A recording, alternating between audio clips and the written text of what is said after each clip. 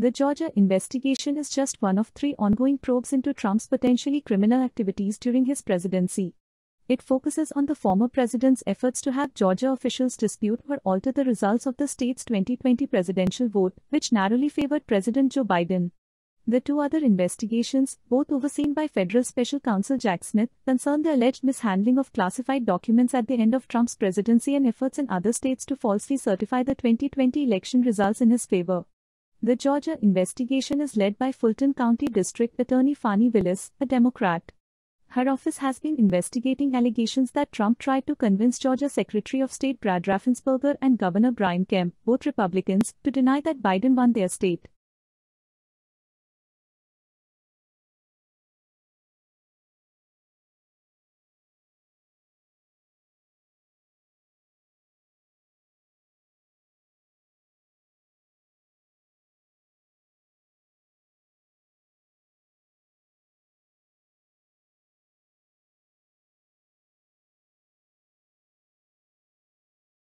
Trump also told Raffensperger that he was taking a big risk if he did not overturn the state's election results, and that Raffensperger and Ryan Germany, the former general counsel for the Secretary of State, could face unspecified criminal charges if they did not comply with Trump's demands that they substantiate false claims of thousands of ballots being destroyed in Fulton County. According to reporting from the Washington Post, Willis has been seeking information from 2 businesses, Simpatico Software Systems and Berkeley Research Group, which Trump hired to investigate claims of voter fraud in other states. Trump's campaign spent more than $1 million to hire the firms in late 2020 to investigate claims of voter fraud in Georgia, Nevada, Arizona, Michigan, Wisconsin, and Pennsylvania.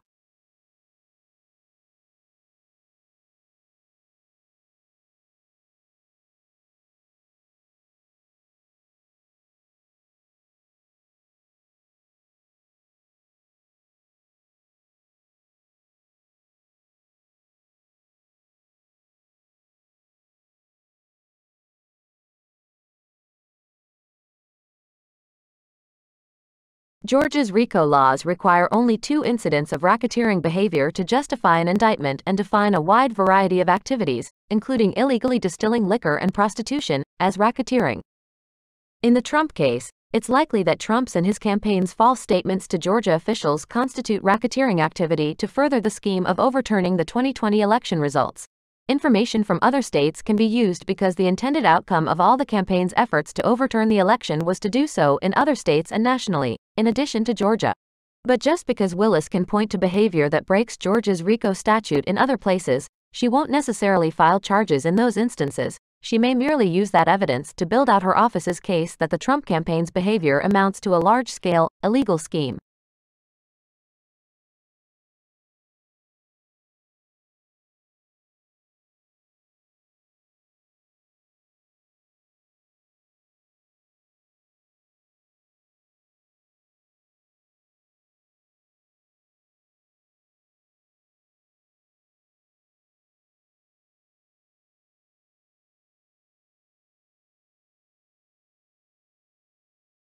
Trump's legal troubles have come to define his 3rd run for the presidency, but there's no certainty about what they indicate for his future.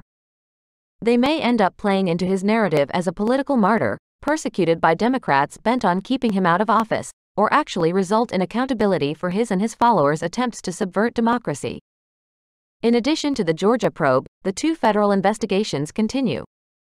On Friday, CNN reported that federal prosecutors had a 2021 tape of Trump telling his aides and 2 people working on an autobiography of former Chief of Staff Mark Meadows that he had retained a classified Pentagon plan to attack Iran. On the recording, Trump indicates that he would like to share the contents of the document but has limited power to declassify documents after leaving the White House.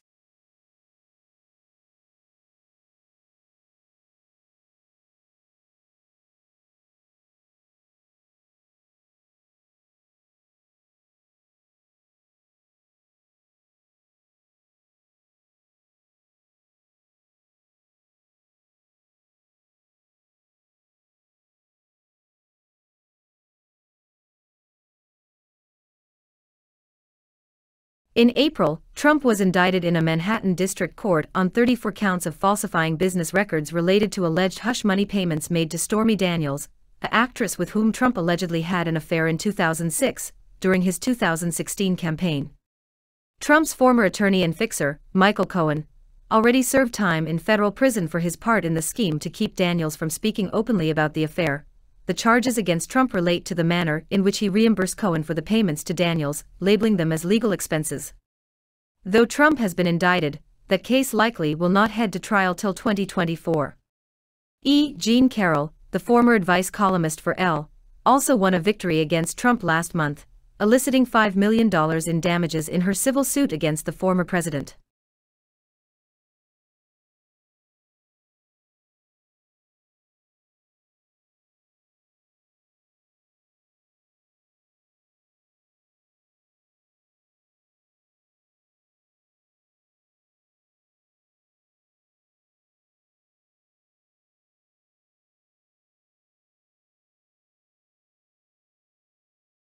The good news is that, weeks into a counteroffensive, we have some clearer answers to those questions. The bad news is those answers were not great, if you're Ukraine or its backers. Russian fortifications are as formidable as advertised. Western equipment can withstand a lot, but vast minefields are vast minefields, and Kyiv and its newly trained forces have largely failed at conducting combined arms operations on a large scale, that is coordinating troops and all this different weaponry, like armored vehicles and artillery, to blitz through Russian lines. Kyiv has also suffered high casualties in its attempts to do so. Ukraine knows this and has now shifted strategies to a much more attritional approach, trying to degrade Russian forces and logistics as it focuses its operation on 3 axes of attack.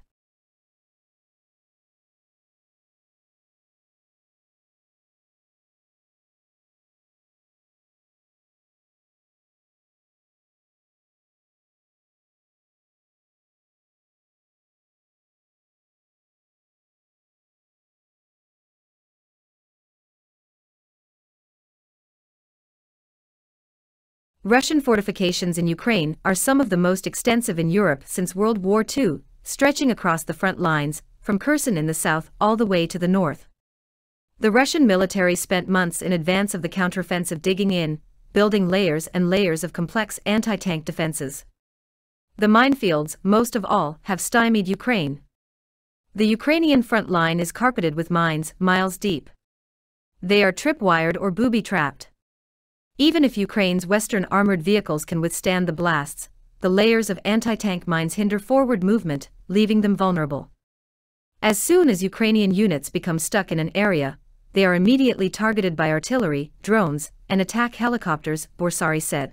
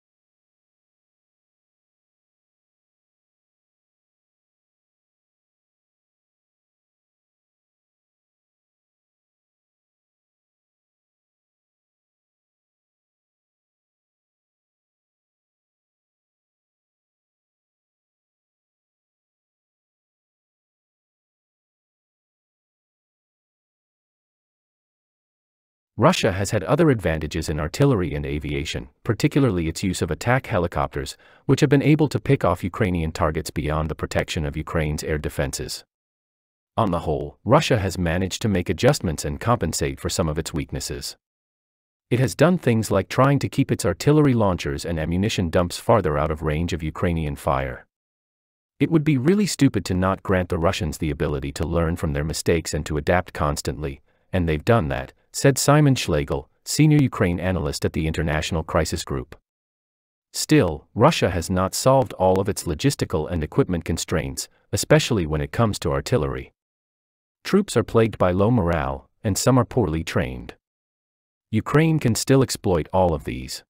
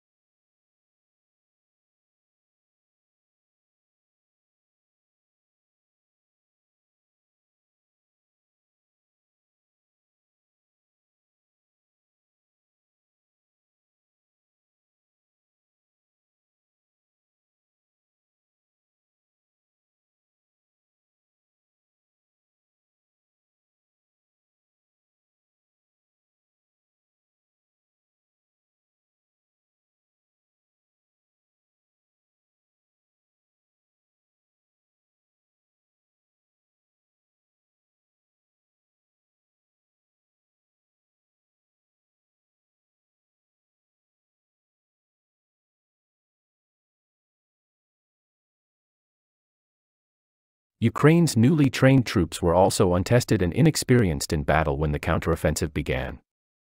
And even with all this Western equipment and training, Ukraine has struggled to conduct combined arms operations, that is, using all of its military systems and platforms together on a large scale. In the early days of the counteroffensive, Ukrainian forces attempted to break through Russian lines with mechanized combined arms formations, but these were largely repulsed by Russia because of its deep defenses. Ukraine suffered heavy casualties as a result. American and European officials said some 20% of Western equipment was destroyed or damaged in battle in the opening weeks of the counteroffensive.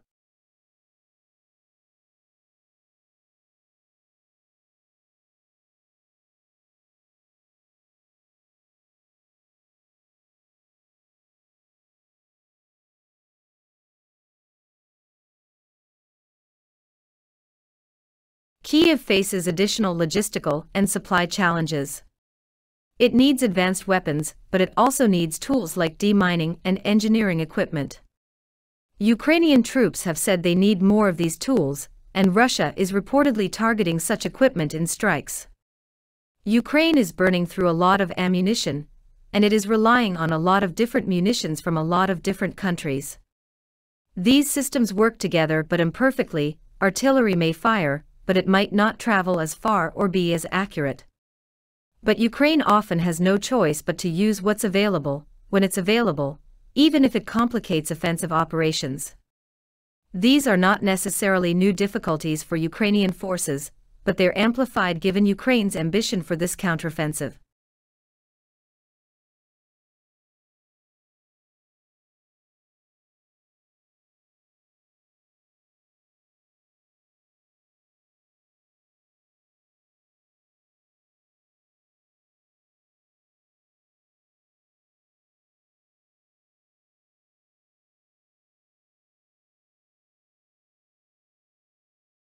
Ukraine is currently fighting on 3 axes, 2 in the south and 1 in the east, near Bakhmut. The retaking of Staromayorsk represented progress along one very critical axis in the Ukrainian push south, where Kyiv seeks to reach the Sea of Azov, with the goal of slicing up Russian-controlled territory. The military balance of power has yet not shifted in this region. But Staromayorsk was a sign, at least, that Ukraine could turn things around in this next phase of the counteroffensive. We may reach a point where Ukraine really can start to attack first the first line of defenses, and the strongest one, built by Russia, Borsari said. So far, most of the clashes and most of the attacks have been in an area that is like a gray zone. It's not even the first line of defense by Russia.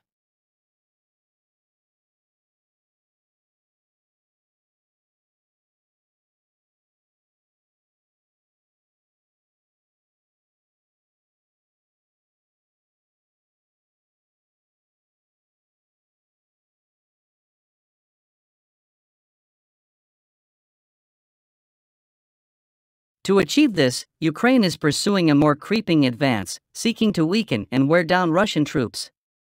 It is doing this by targeting critical Russian components, like artillery and supply lines and transportation infrastructure. This helps Ukraine preserve manpower and equipment, but it costs a lot more in artillery and in time, without a lot of change in territory. To some extent, I would say that is the trade-off that Ukraine is plagued with, Monsieur said. Manpower is one of the big questions around Ukraine's capabilities right now. Kiev kept thousands of newly trained troops in reserves, but in recent weeks it has started at least sending some of those into battle. This may signal a more intense push by Ukraine, but it carries risks, too.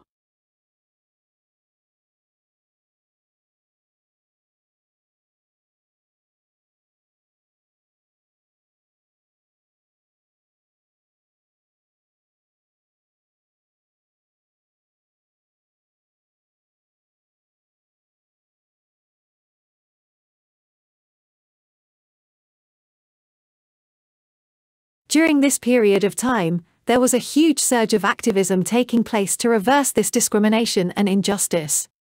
Activists worked together and used nonviolent protest and specific acts of targeted civil disobedience, such as the Montgomery bus boycott and the Greensboro-Woolworth sit-ins, in order to bring about change.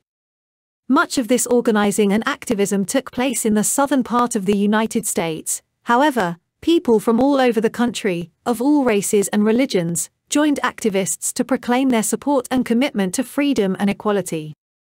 For example, on August 28, 1963, 250,000 Americans came to Washington, D.C. for the March on Washington for Jobs and Freedom. They came to have their voices heard and listen to speeches by many civil rights leaders, especially Martin Luther King, Jr., who delivered what would become one of the most influential speeches in history.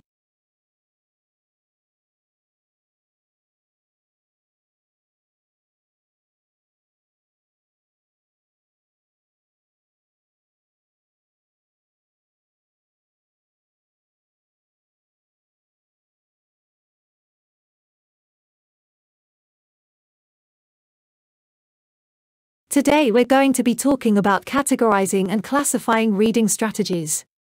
You can follow along in the box as I go through the bulleted points. Information that has been classified together has been put into categories. You categorize when you put a name to the things you have classified as similar. Naming how objects or information have been classified helps to identify how the parts of the group are alike. Things might be categorized according to their physical structure, called their makeup, or characteristics called features. Readers use categorization to name how items in text go together. Officers use the names of each chapter or section to categorize information. Let's take a look at what classified means. Again, you can follow along the bulleted points when items are grouped together based on details they have in common.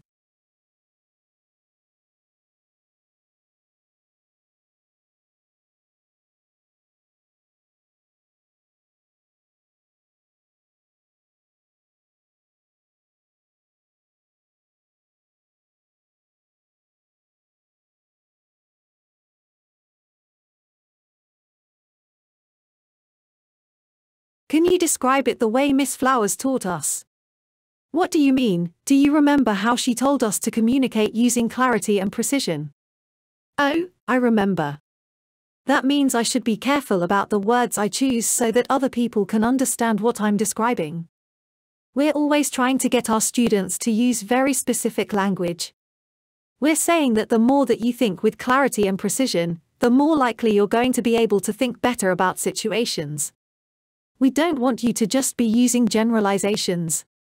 We want you as young children to begin to realize how important it is to be specific. We want to urge children to use clear, precise language, and that if we detect vague language, we help them become more specific. I get it. It's way more clear now. I think it's a story in my head and really focused on it so I can tell you all the details. And I saw them perfectly.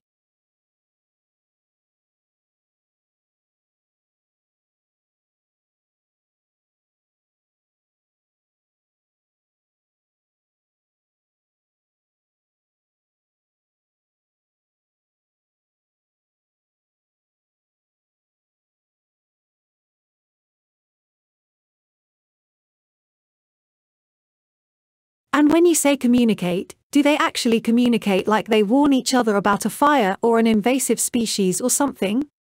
Yes. So if one tree gets damaged by the mountain pine beetle, the injured seedling will up its defense enzymes, and then the receiving tree will then increase its defense enzymes because it knows now that there's some kind of damaging agent around. Wow, so how are they? Are they doing this? How are they communicating through an underground network? So they're physically connected by these microscopic fungi and so mushrooms. Yes, you're right. We call them hyphae or mycelium. In fact, like if you were to, peel back the surface of the forest floor, you'll see the fungi that are linking these trees together.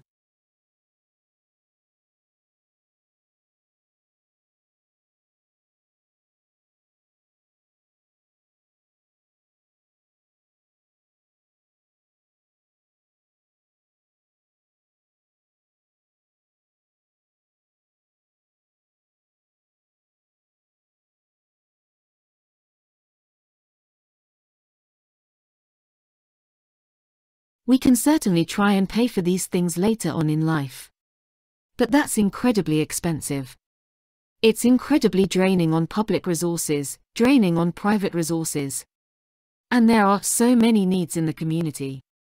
The more we can focus on children and families early in their development, the better off we'll be in terms of our own public resources, public education, and public health. The other thing that I would recommend is we think about linking the two together, right? We have these systems of health. We have these systems of education, but rarely are the two talking to one another. So in particular, in those early years, just before a child is born and then in through those first 5 years, it's critically important that we invest early on. That way we can make sure that individual is on the right path to start school and to start helping.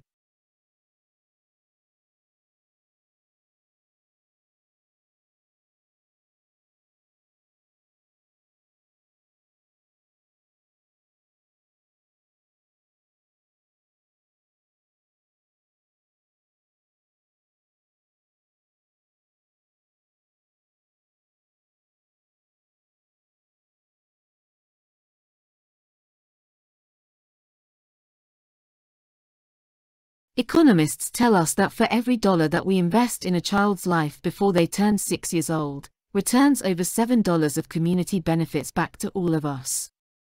And so what that means for First Time and for our county is that every dollar we're investing our communities can down the road as this child gets older, as they succeed through school, and as they become productive citizens. And so early childhood education, particularly if you look at the research, it pays off in the long run. So it's really important for the business community and for the rest of our community to be focused on those aspects of early childhood education, particularly high-quality early education that pay off in the long run.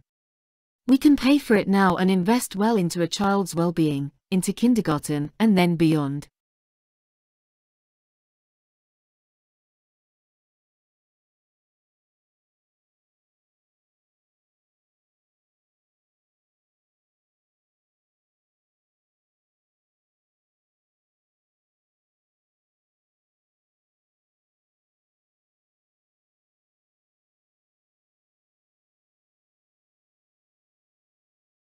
It's really recommend that everybody take some organization studies courses that even if you're not planning to become a nature specialist. These courses will provide leadership skills that we've got courses such as his Rosen's on leadership development. They're going to give you the interpersonal competencies and skills to advance in your career. So I think that's organization studies give people a place to go into a number of different careers, be it in the public sector of the private sector or a non-profit. Think everyone needs to understand how organizations are structured, how they function and how people interact. And then to get to your strategic goal. It's really important to take organization studies courses. And I know it's a bit of a hard sell for a lot of students who are appearing in it.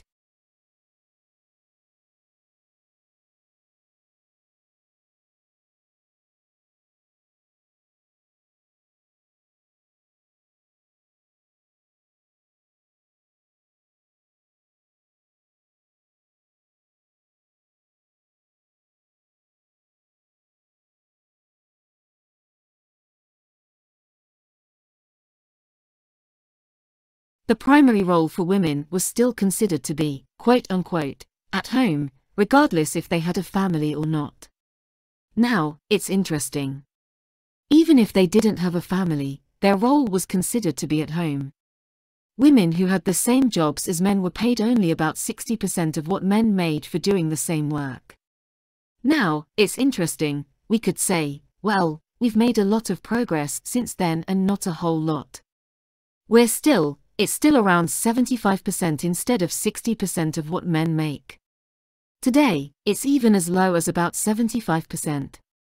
So there still isn't at least pay equality for women as compared to men. Women still only made up about 21% of the workforce in. There were not that many options for working women.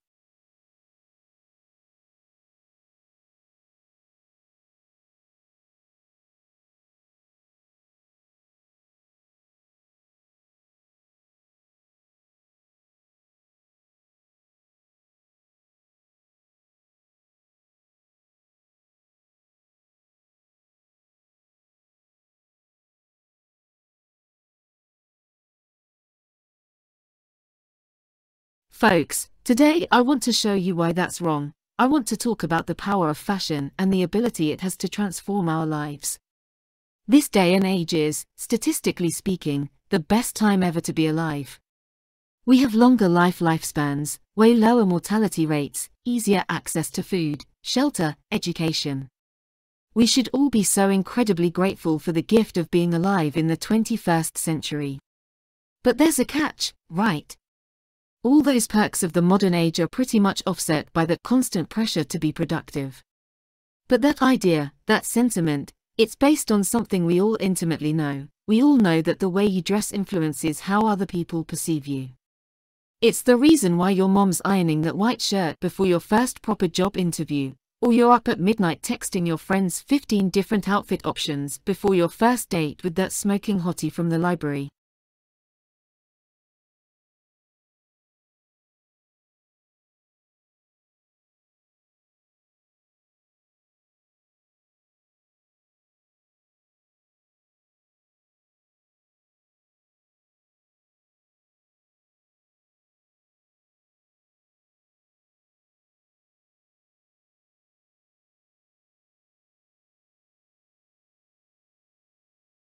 All right, so when you are making an argument, you're going to construct an argument. One of the first things you have to do is you have to know the point that you're trying to make. As a part of making your point, you have to develop a thesis statement. A thesis statement is your claim or the point that you're trying to make. And preferably, it's condensed down to a very clear, concise, and accurate statement, which we call a thesis statement, a statement that when someone hears that they know one. That's the promise you're making to your reader. And two, they know exactly the point you're trying to make. And there's no confusion. It's very clear and articulate. Once you've developed your thesis statement, you need to identify the evidence that you're going to use to support your thesis.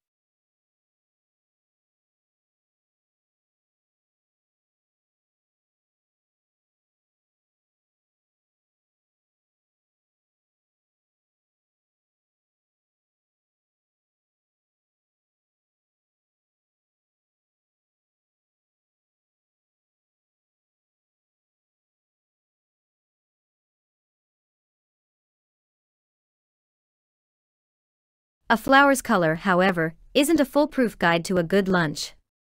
That's because the color can change depending on the angle at which sunlight hits its petals. A yellow flower, for example, may look somewhat blue from one angle and red from another. Scientists call this kind of color change iridescence. It's the same phenomenon that makes a rainbow appear in a soap bubble or on a CD, says Beverly Glover. She studies plants at the University of Cambridge in England. In 2009, Glover and her colleagues showed that even when petals look shimmery, bees can still tell which flowers likely hold food. But she and others noticed something odd about iridescence. It's not quite as flashy in plants as in other life forms, Glover says. The backs of jewel beetles or the wings of certain butterflies, for instance, shine and shimmer a lot more.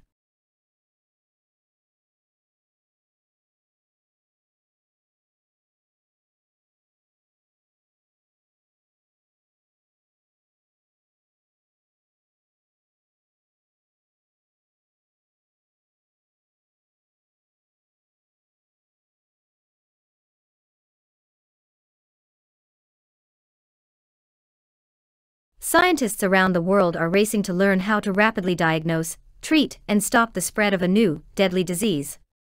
SARS, severe acute respiratory syndrome, was detected for the first time in February 2003 in Hanoi, and since then has infected more than 1,600 people in 15 countries, killing 63. At this point, there are more questions than answers surrounding the disease. Symptoms start with a fever over 104 degrees Fahrenheit, chills, headache or body aches. Within a week, the patient has a dry cough, which might progress to shortness of breath. In 10% to 20% of cases, patients require mechanical ventilation to breathe. About 3.5% die from the disease.